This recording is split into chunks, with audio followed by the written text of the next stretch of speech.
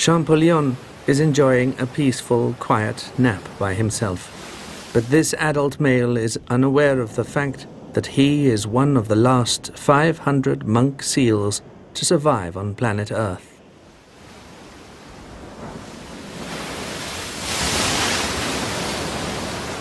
The Atlantic Ocean scratches away at the coast of the Cap Blanc Peninsula in Mauritania with its tireless claws.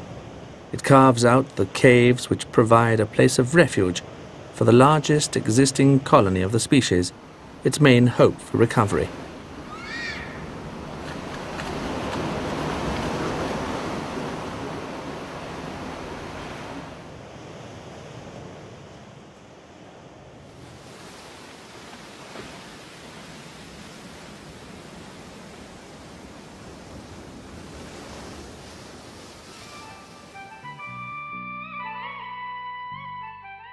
In 2001, the CBD Habitat Foundation created the Seal Coast Reserve with a cooperation of Mauritanian institutions.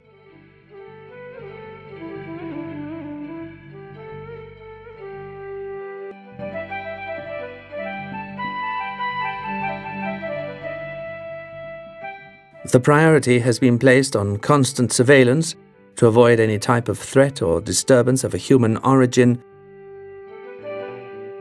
with the next highest priority placed on studying the species' biology and behavior.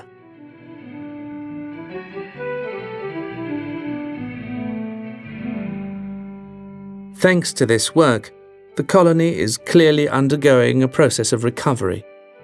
There are now approximately 200 monk seals, twice as many as there were in 1998. Their births have also doubled, with more than 50 pups now born each year.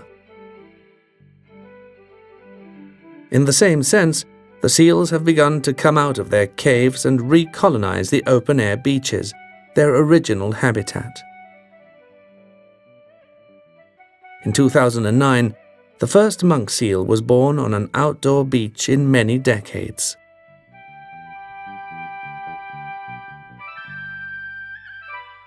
The Parques Reunidos group has joined this conservation effort so that Champollion and all monk seals like him can continue sharing the planet with us on their wild, pristine coastline for the enjoyment of many generations to come.